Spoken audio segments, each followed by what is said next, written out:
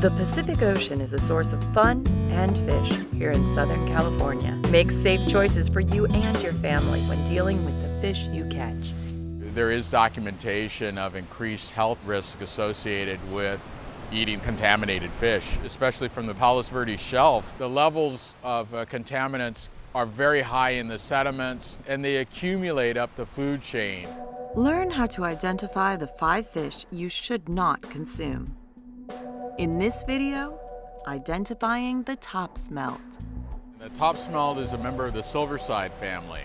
Like the white croaker and the black croaker, it's included on the list because elevated levels of contamination have been found in its tissues. These small silvery-sided fish have a prominent dark stripe that runs along the side, a very, very small mouth, which makes catching them on hook and line almost accidental. And the insertion of the anal fin is just behind that of the dorsal fin, and that's how we would tell this one from its cousin, the grunion. Otherwise, they're very, very difficult to tell apart.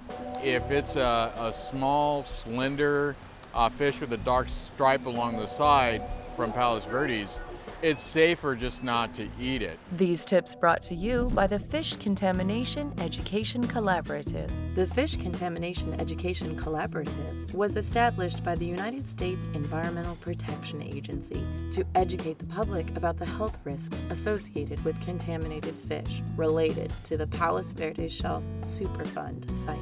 Check out our other videos and information at www.pvsfish.org.